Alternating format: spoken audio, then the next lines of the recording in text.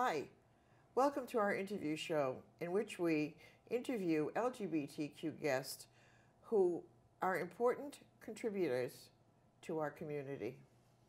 We want to acknowledge that All Things LGBTQ is produced at Orca Media in Montpelier, Vermont, which is unceded Indigenous land.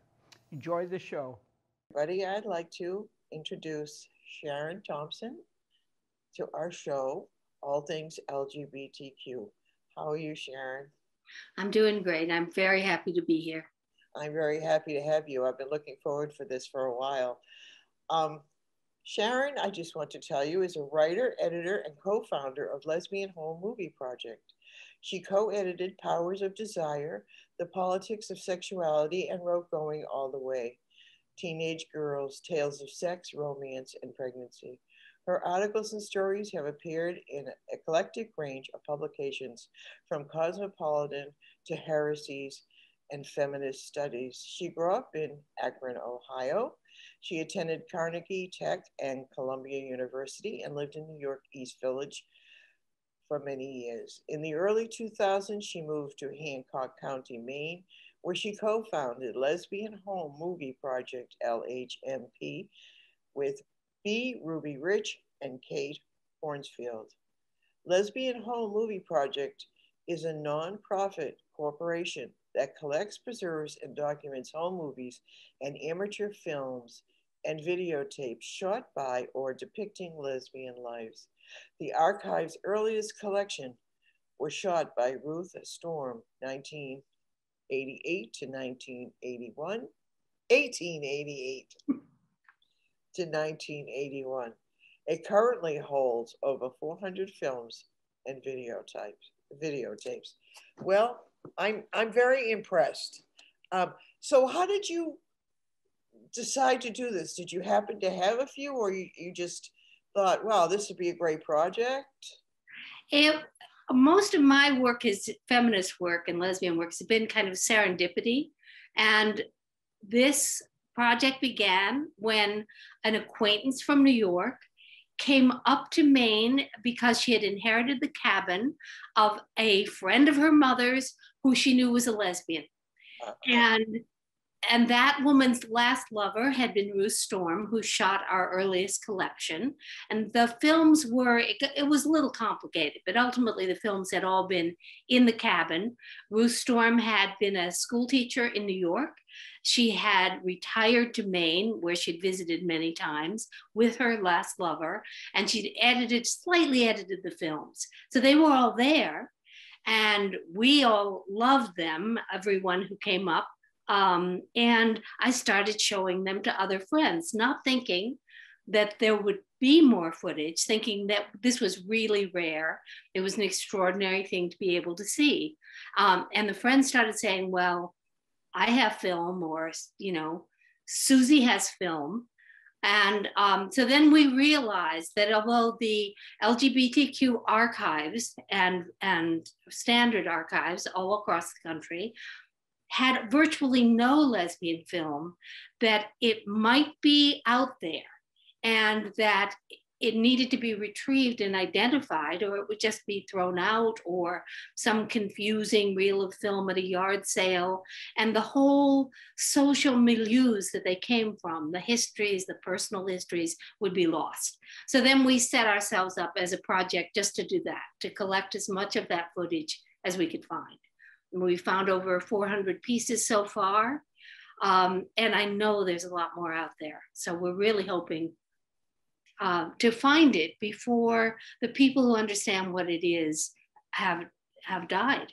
And you can restore most work, right? Even if it's... Yes, and actually the earlier the better, because film lasts better than videotape. And in the North, we found more in the North, although we found a lot of videotape in the South, because the Northern climate is better for film. So Ruth Storm's films were 16 millimeter from the 1930s through the 1960s. And they were just in a cabin that sometimes when they weren't there was minus 20 degrees. But you'll see, they're beautiful. Okay. And in them, lesbians from Korea, Maine, and other parts of Maine, and from New York gather and have fun. And the little clip that we're gonna see shows, it appears to be Ruth trying to set up shots that depict moments in her life or in their lives. So there's a moment when she passes a book to an older woman.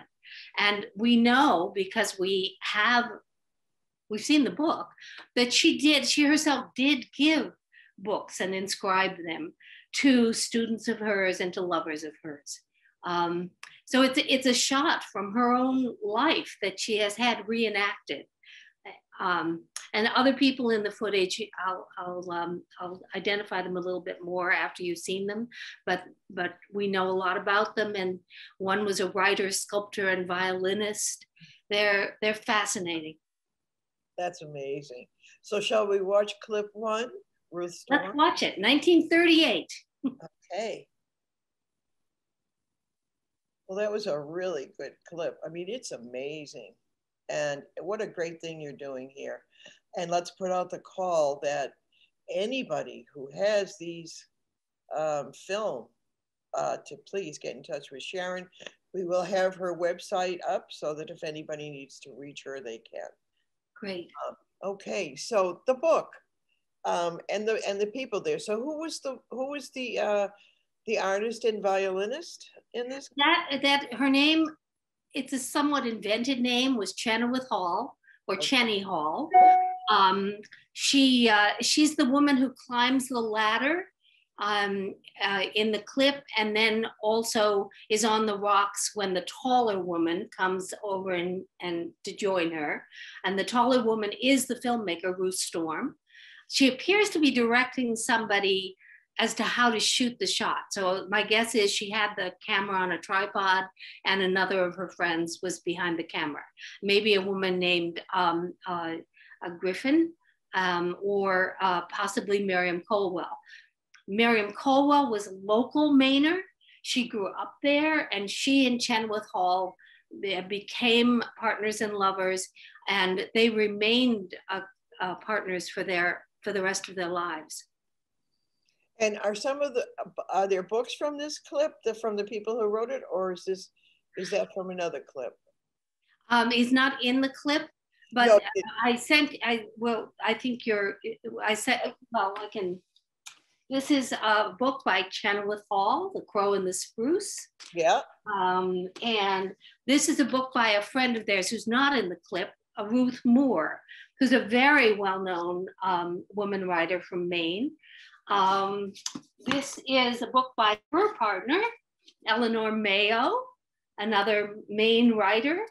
And this is a book by Margaret Yourcenar, who was the first woman to be accepted into the Académie Française. She lived in Northeast Harbor. She saw some artwork by Chenoweth Hall at the local library, and she and her partner, Grace Frick, rented a car and drove from Northeast Harbor to Korea, Maine, which involves going all the way down to Ellsworth and then back up the other side, and just knocked on their door. Wow. To introduce themselves. All lesbians and all just, so filled with creativity and with conviviality. And it's amazing they found each other in Maine, which is fairly rural, I would think, especially back then. It would have been much more rural than it is now.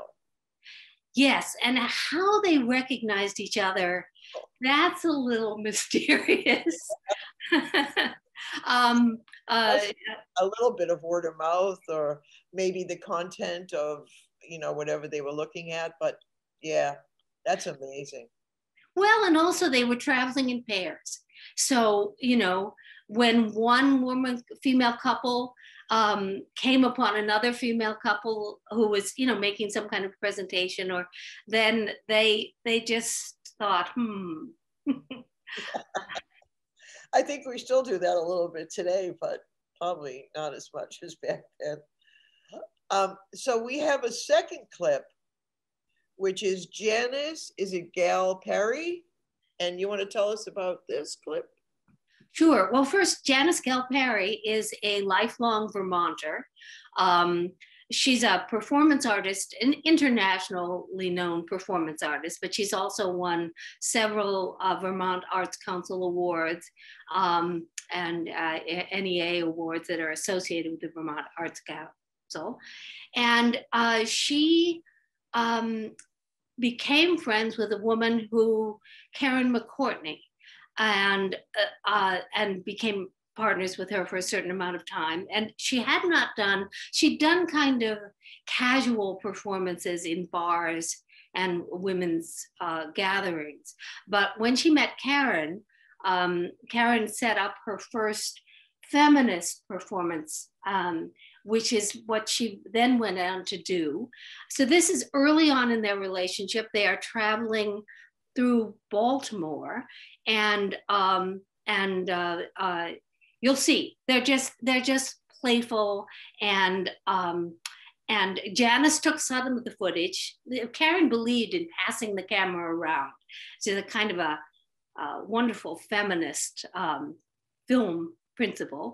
So some of the footage is going to be blurry. Whoever was behind the camera wasn't that good, but Janice took wonderful pictures of Karen, and Karen took some wonderful pictures of Janice, and you'll see. Okay, let's watch the clip. Wow, that's incredible. I'm just like amazed that this is even possible.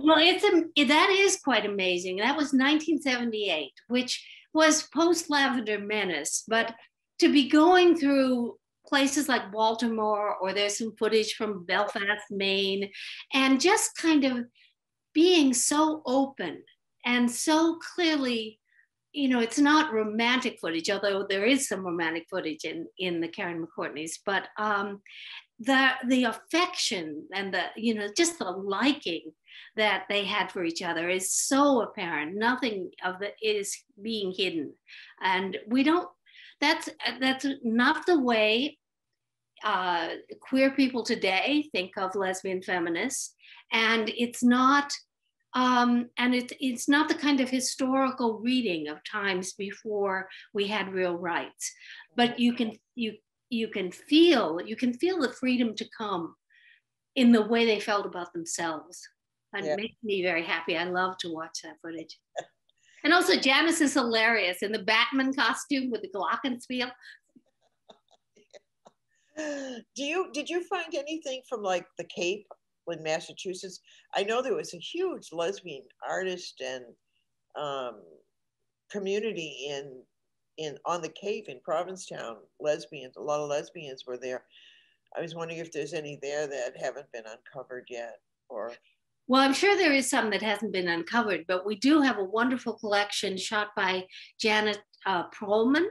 And she shot in New York, and she shot on the Cape, and she shot and she shot from when she was still in high school into her years in New York.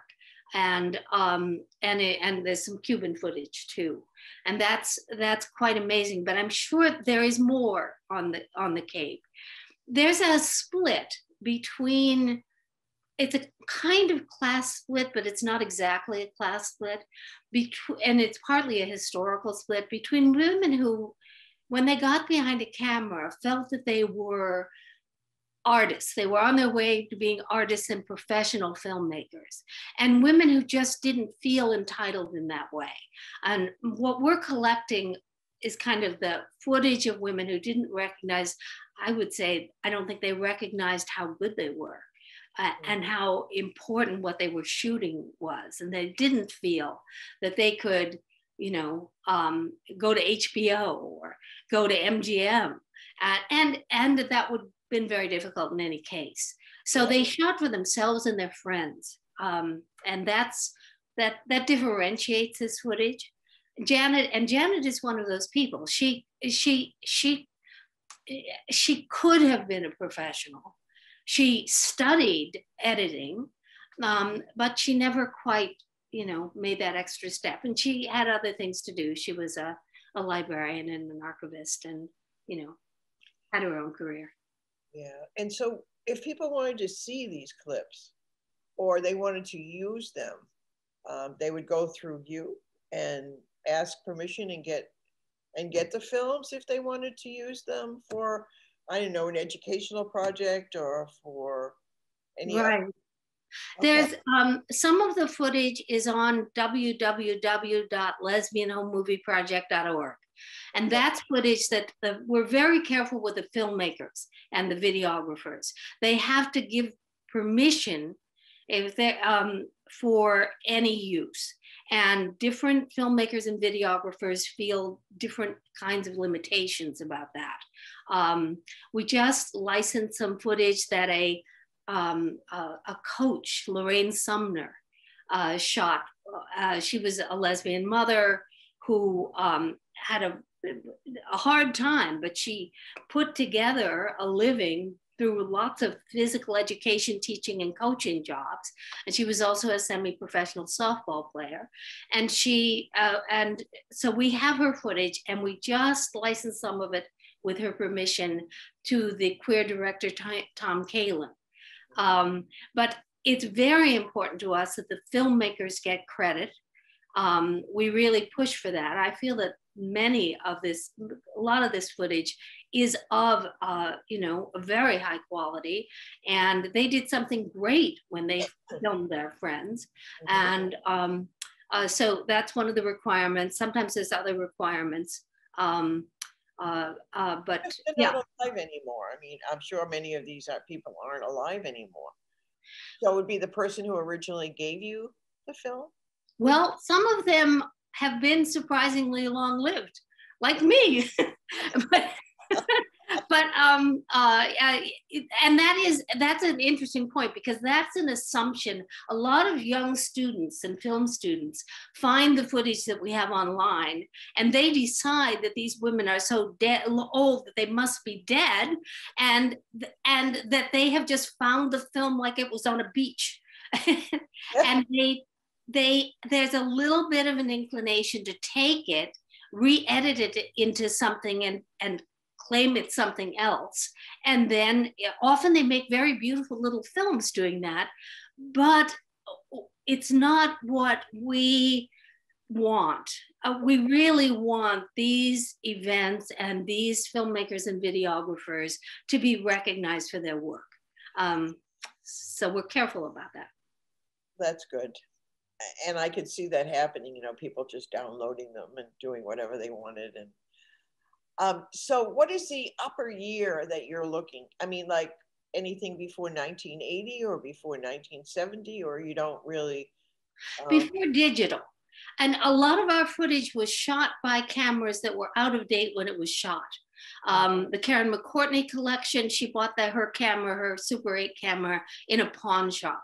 So it had already been retired from whoever had made films with it first. And that out of syncness is one interesting aspect of the work. But once something is digitized, that's a kind of another ballpark. So, and we're involved in saving footage that probably won't be saved otherwise. And I want to say that we pay for it. We don't charge. We share rights during a filmmaker or a videographer's lifetime. We accept all kinds of limitations on who can see it or when it will be shown. And because it's all about saving the footage and saving the history so it won't get lost in time.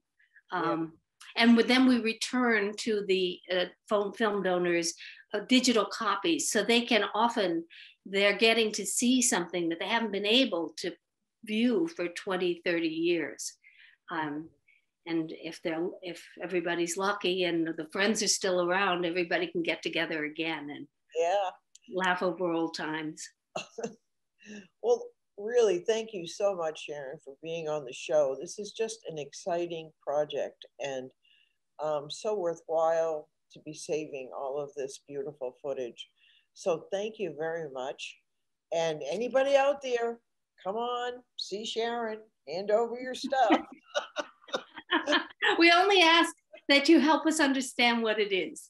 Yes. So thank Thank you. you so much. I really appreciate your work as well.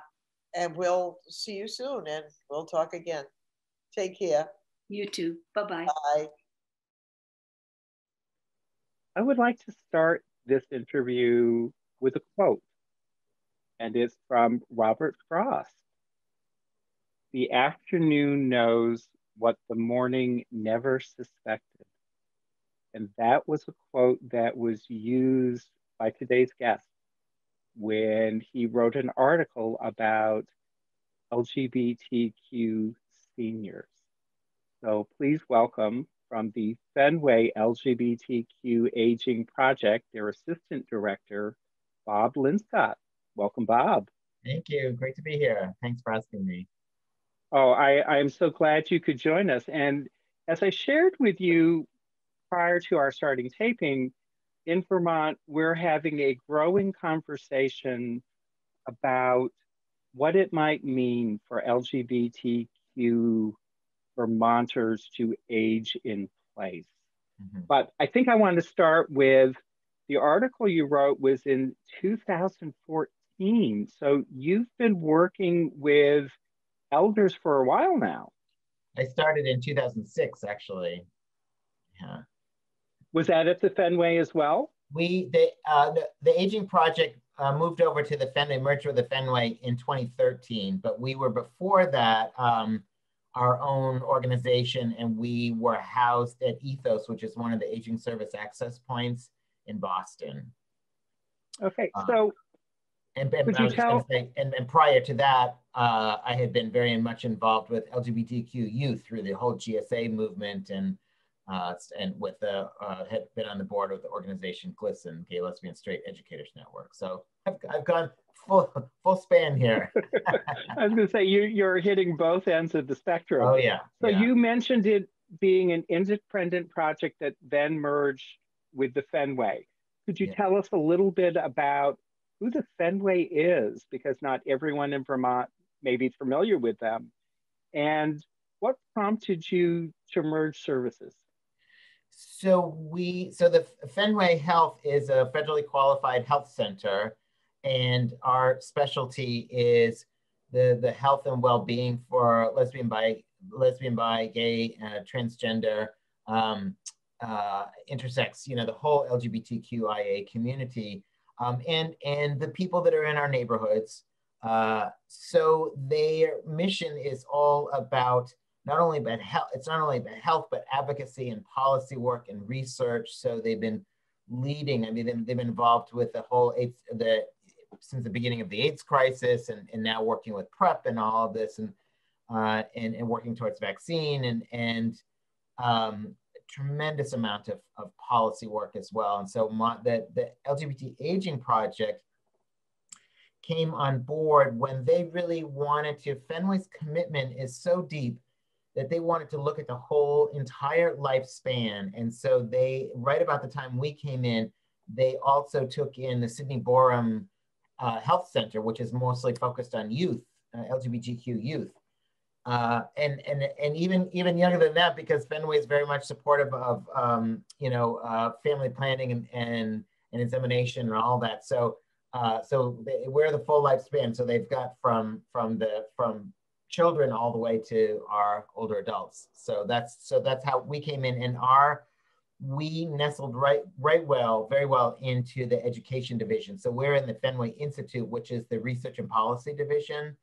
And that's right what we do, because the LGBT Aging Project, we often call like the three legs of the stool. One of the legs is education and training. And so our mission is to make all the elder service organizations make sure that they are culturally competent, so they can know to reach out and be welcoming and inclusive to LGBT older adults. There's no need to reinvent the wheel and create a separate program, separate aging program for just LGBT elders, because here in Massachusetts, our aging service network is excellent. It's quite good. So why don't we just go and make the existing network inclusive and welcoming? So that's so much of what, so we'll get in and we'll do trainings with these aging service access points, like where we had been with senior centers, with councils on aging, And then we will also do work in terms of policy for ourselves to make, what are some of the policies out there. And for an example of that right now, we have the first in the nation LGBT Aging Commission at the state level. So we are really deeply looking. So we've got representatives from all aspects of the government on the commission looking at health and wellness and medicine and public health and senior centers and senior living and all of this and housing. So that's in policy. And then also the third area is in terms of community. So we really do actively work to make sure that we are helping LGBT older adults themselves support community and create community programs and social groups and things like that. And if my research is correct, the Fenway sponsored 3 community forums, one in Boston, one on the Cape, and one in Pittsfield, meeting with LGBTQ plus elders to say, okay, what do we need to hear? What are the issues that are confronting you? Right. What kinds of things did you learn? What is it that the elders shared with you saying, this is what we need for services? What you're talking about, we did at the very beginning of the commission, as all the commissioners were gathering, doing the research about what are the issues, the current issues for facing LGBT older adults all across the state.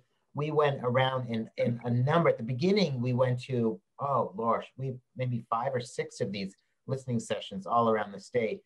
And then we did later, midway through, we've circled back again after a number of years. We did those 3 down in the Cape and in the Berkshires and in Boston. I think there are lots of different issues, and I think that probably that you will relate to exactly where you are in Vermont. Housing was probably one of the biggest ones, because as older adults, LGBT older adults, get to a certain age, there's a huge fear that raises in there about, oh my God, what if I have to go into an assisted living or a nursing home, and how will I be treated, and is it going to be a homophobic environment?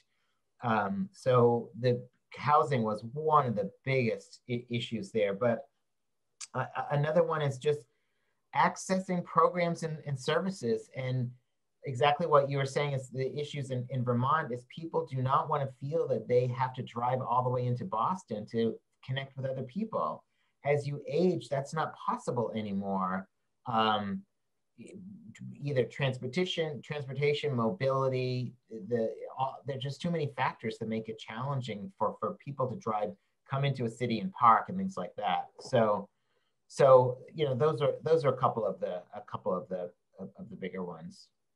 And I had read that one of the things unique about our communities is that we tend to age alone. Yeah. And have more physical mental health issues related to lack of access to healthcare and services, and that sense of isolation.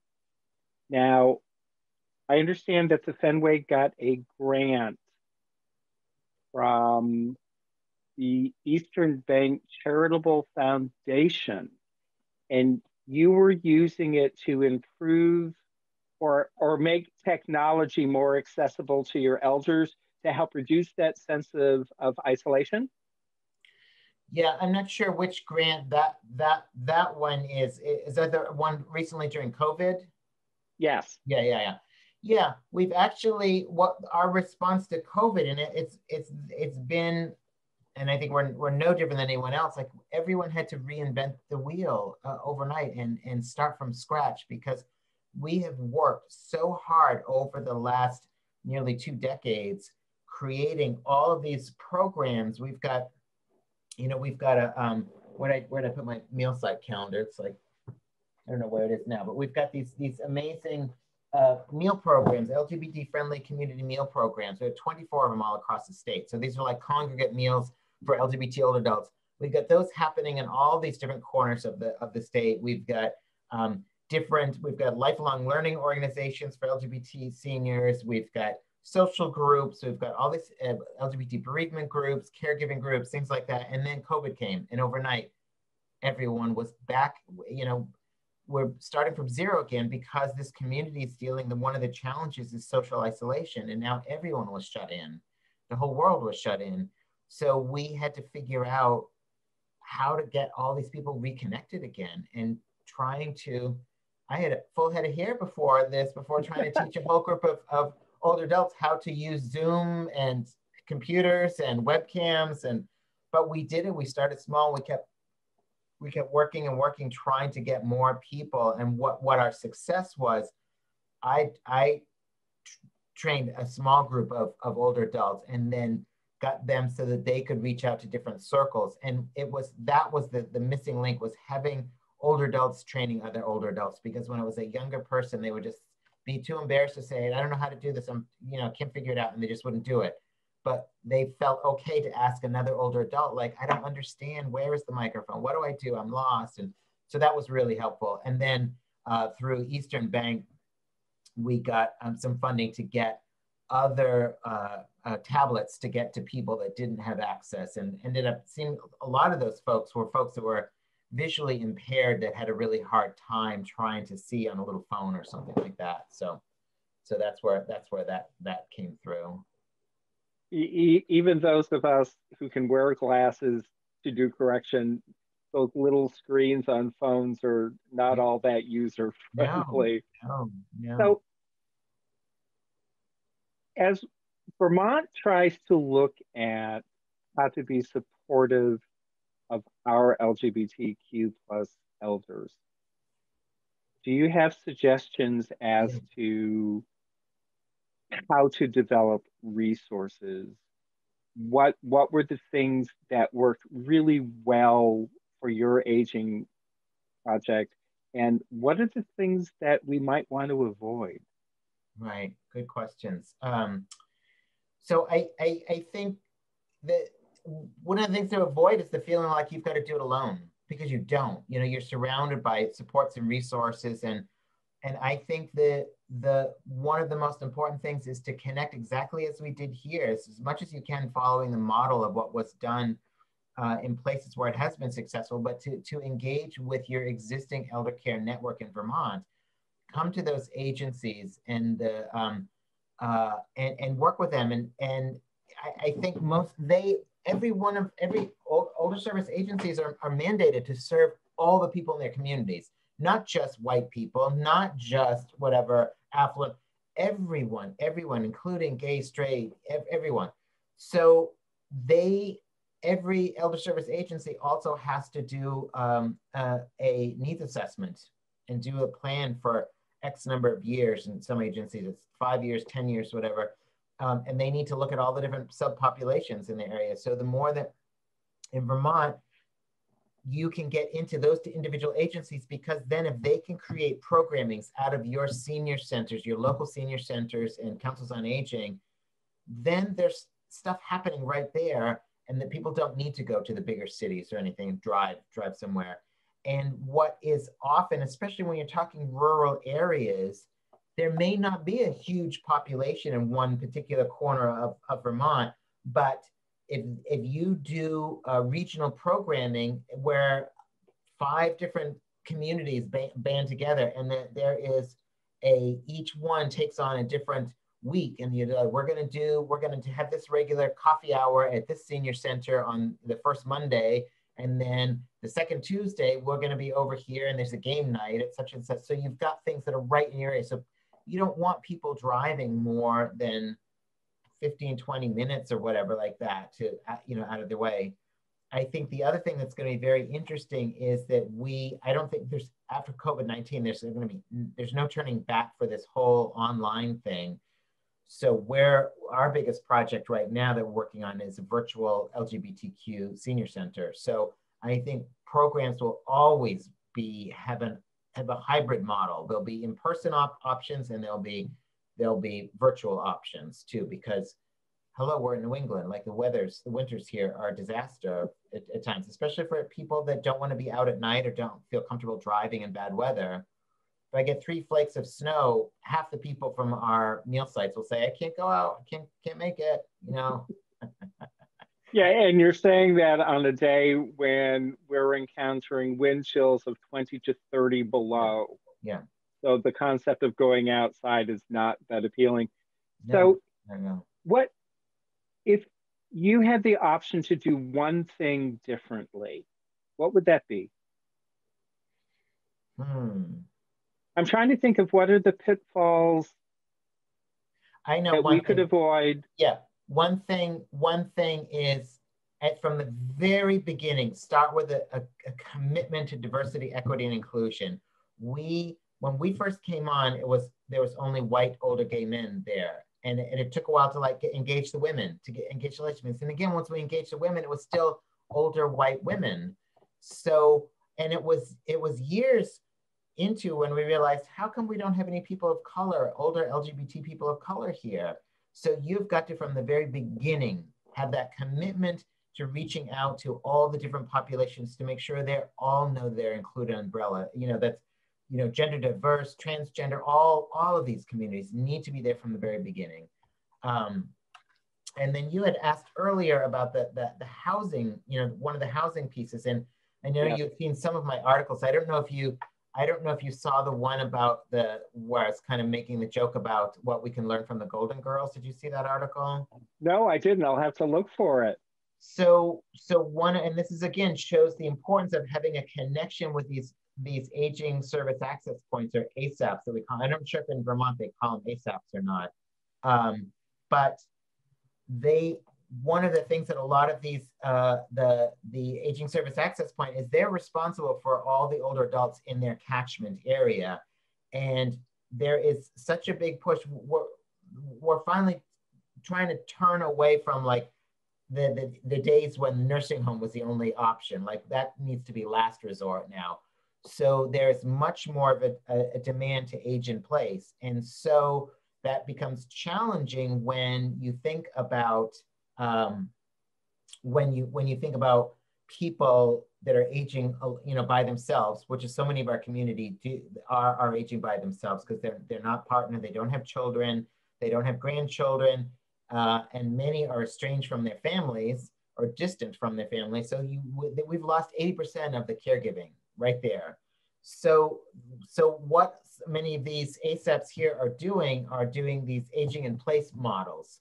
So we have one right here where I am called JP in Jamaica Plain, and it's called JP at Home. And so it is basically all the network of different homes, and together through the agency vets out different providers and things like that, and support services and meal delivery and home care and house cleaning and things like that.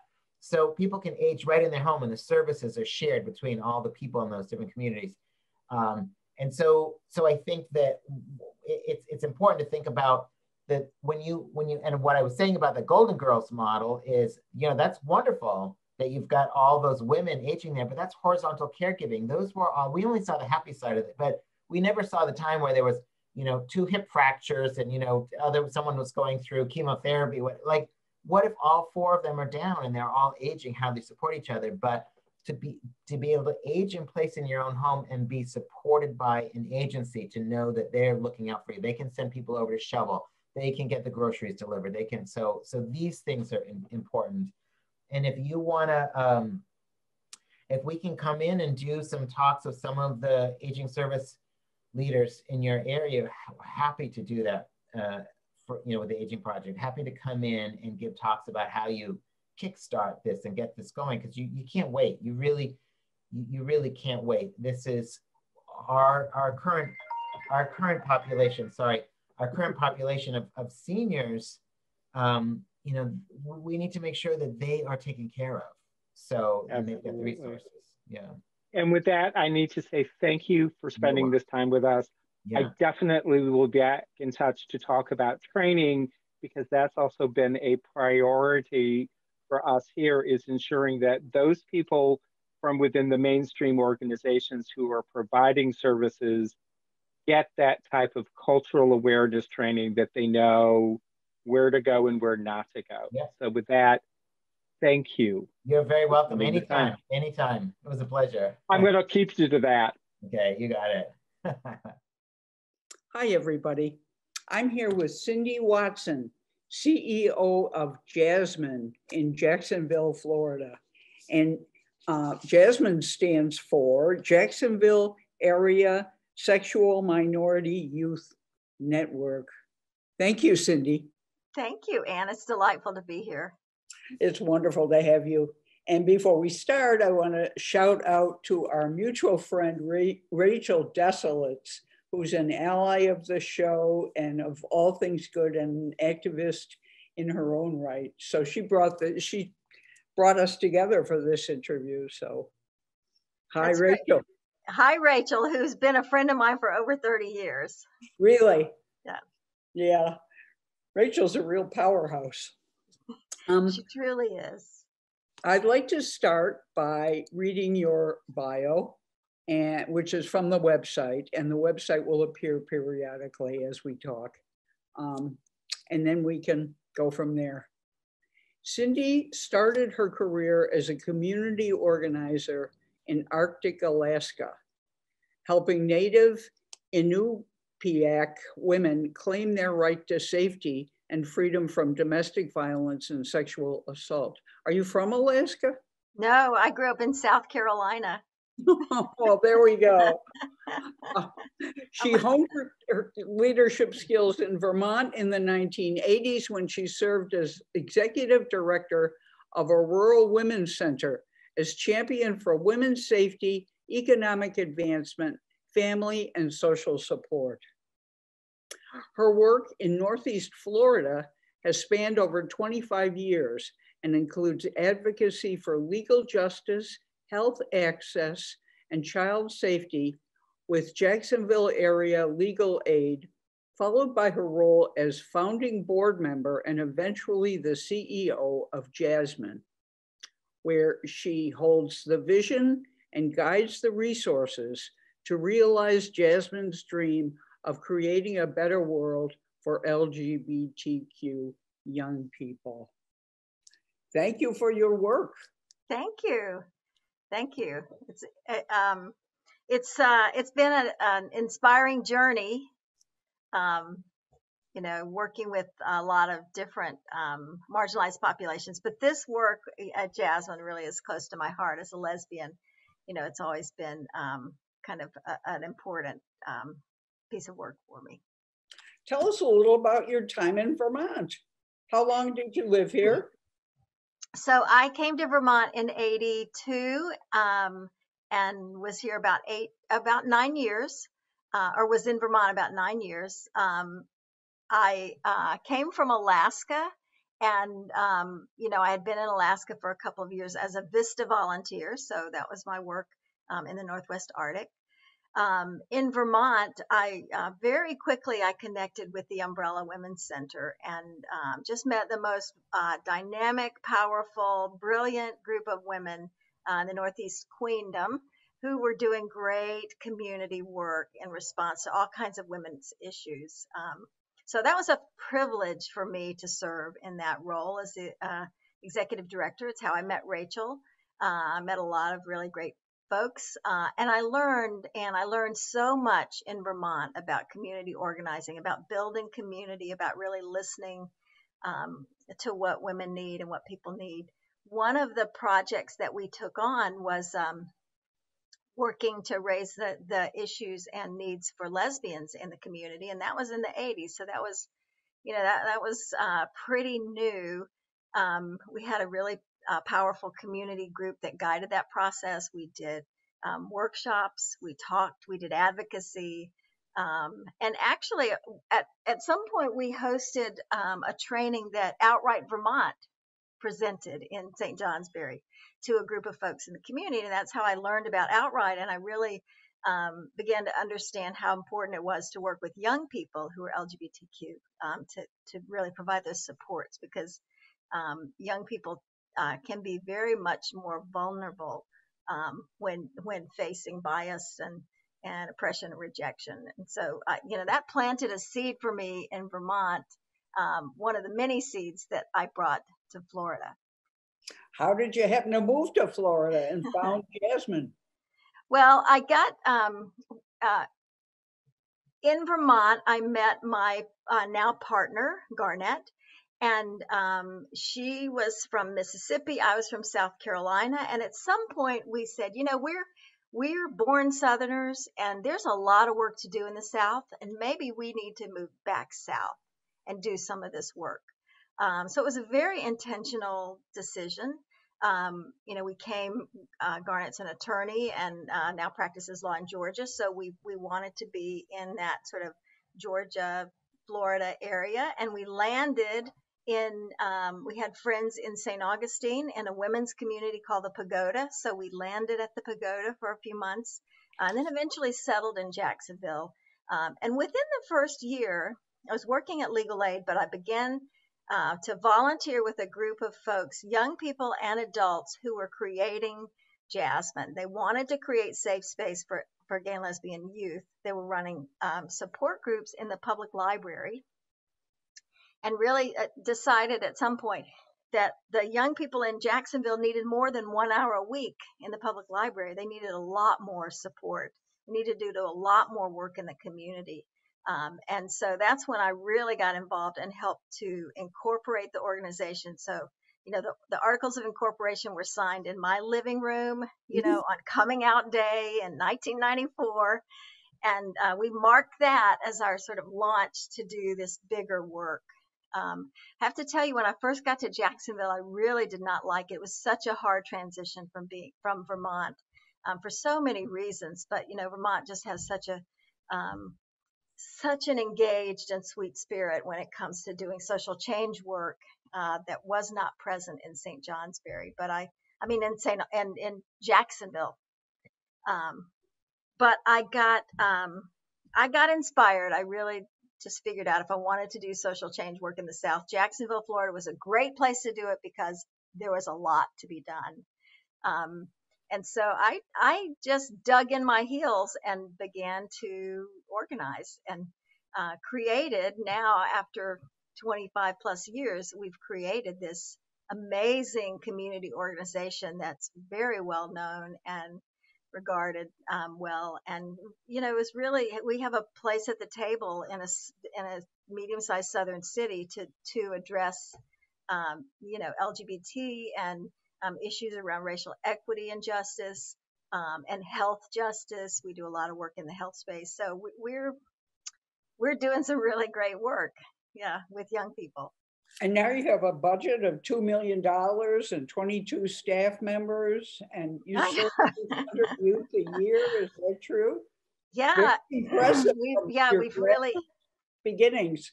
Yeah, we have really grown. A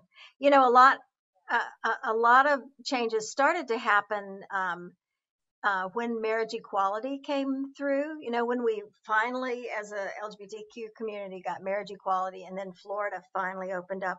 I think that really gave created the space for a lot of people who were supporters and allies to really come forward and step out and become engaged and invest in this kind of work. And so it's been those really big investments that have made the difference over time. Well, one of the common interview questions these days is, how have you been responding to the pandemic?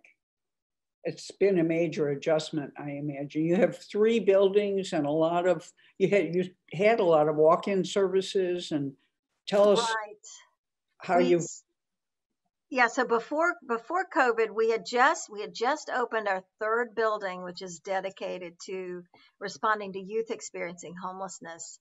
So many of our young people, particularly youth of color and particularly those with HIV, are rejected by families and end up being on the street or are very unstably housed and bouncing around. So we had just opened this beautiful renovation of a 100-year-old building to be a welcome center, the front door a way for young people to come in, to connect, to get basic needs, and also to link to all the other services in town with real advocacy by our care coordinators.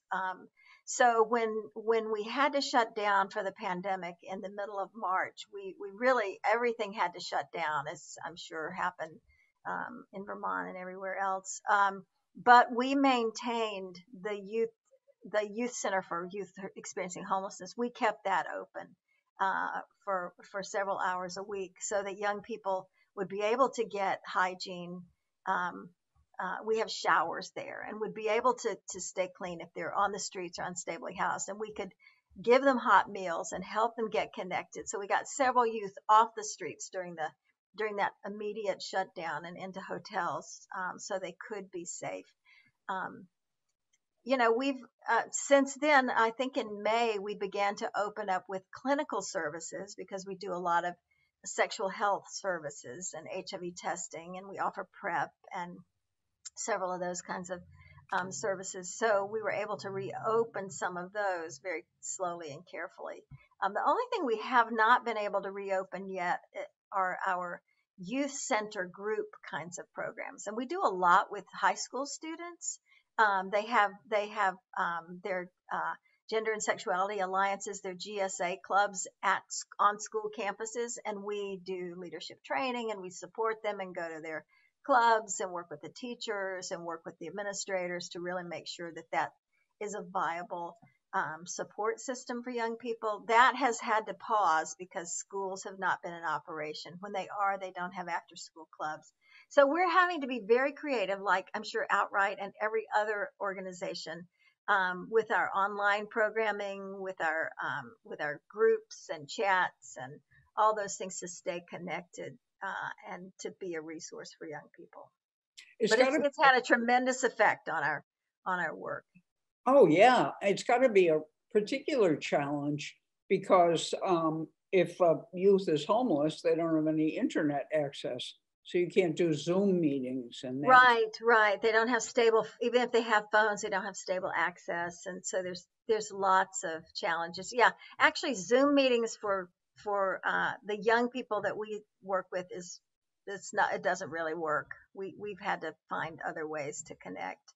We can't wait to be able to fully open our center again, but young people do stop by. We do have certain hours that young people can stop by, and we're very careful about the numbers of kids who can come in, but we have Wi-Fi all over the campus. So, there's a lot of, they can still come and get connected, which is really, really important. Yeah. You are so right. And broadband access is, I don't know if you remember, is a particular challenge in rural Vermont. So some people are really kind of out of luck during the pandemic. Yeah. One of our slogans for 2020 was "Pivot is the new plan," and because pivot is what we did all year long with every kind of youth service, with every fundraising event, with every meeting. I mean, everything had to shift, as I'm sure you well know. And we have a really strong group of folks who are connected with Jasmine. The young people are very resilient, and the adults are very committed and dedicated. And so we've been able to, not just survive, but be innovative and creative and find ways to do things differently that are still very, very impactful for young people. What are some of your current projects besides being able to reopen forward? Well, we had a dream to add a mental health initiative at the beginning of 2020. We actually had funding and we're ready. And then when the pandemic happened, we were like, oh my God, how do we do that? But, mental health issues are so critical. Suicide rates are up. I'm very worried about young people, as I'm sure, people are worried about a lot of folks, because the isolation has been so extreme. And then for young people who are at home, who've had to be housed in places that might not be affirming and safe, there's a lot of depression and even the potential for violence. And so we're really concerned about the impact the pandemic has had on young people's mental health. So we have actually been able to develop and begin to expand a mental health program that offers some virtual counseling, some limited on-campus groups, really small offerings, and some other one-on-one services. And I'm really proud of that. As a matter of fact, we have a partnership with Smith College in Massachusetts to send interns, to send their MSW interns to help to assist with the mental health college. Isn't that great? That's fabulous. You have a national profile then, obviously, too. We have we have a Jasmine satellites all over the country, because when you run a youth center for over 25 years, many young people have come up through that, and they're alumni, and they've gone on to all kinds of places, and they take, you know, Jasmine in their heart and, you know, put in a plug. So we've had staff and youth go to Smith and be in their graduate programs there. So, you know, they're like, oh, well, we know this great place in the South. It's called Jasmine in Jacksonville. So yeah, we do have connections all over the country for that reason. That's fabulous. So what, do you have any future goals? You know, in addition to just beginning to reopen and really support young people, we actually are trying, we have an immediate goal to complete our campus. We have 3 buildings. They're all over 100 years old. We did a full renovation of the 3rd building, and now we're going back to we call them J1, J2, J3. Now we're going back to the first 2 buildings because they need some upgrades to really round out accessibility and safety, and we need to expand our clinic. And then these 3 buildings are on a corner, and there's an inside sort of a backyard that we have a beautiful plan to turn into a really wonderful campus space and place that young people can, with outdoor classroom, with stage, with a Zen garden, with the kinds of things to round out the experiences for young people. You know, urban youth don't often spend time outdoors in the South. It's too hot a lot of the year, and it's too buggy. And then this time of year, it can be what we think of as chilly. Okay, it's 65 degrees outside right now, so it's sweater day for us, people. You know, I'm not in my backyard, but this is a picture of my backyard right now. So having outdoor space for young people is so important. That's a Vermont thing. Being surrounded by green and trees and, you know, breathing fresh air, that is so healing in and of itself. And that's the other piece of this campus completion that we're working on, the safe place. And we feel like an organization like Jasmine in a city like Jacksonville is as important a part of the institute, is an important part of the social and the fabric of the community as the airport or the library or the school system. There has to be a place for LGBTQ young people, for youth of color to really feel like this is their space and this is their home, and we can be that beacon of, you know, of pride and celebration for all of them. So that's what we're going for. I couldn't agree more. These are worthy. This is such a worthy project. And I hope you'll come back again and tell us more about it as you progress and achieve some of these goals. Before we close out, are there any last words you want to share with the audience? You know, because this is Vermont, I just want to say how really grateful I am to have had the privilege to live in Vermont and to learn in Vermont and to love in Vermont. It's such a wonderful, inspiring place deep in my heart. And so it's just a thrill to reconnect in any way possible. If there are any old friends that see this, I'd love to hear from folks. You know, I carry it with me always. Cindy Watson, thank you for joining us. Thank you, Ann. Thank you for joining us. We'll see you in 2 weeks, but in the meantime, resist.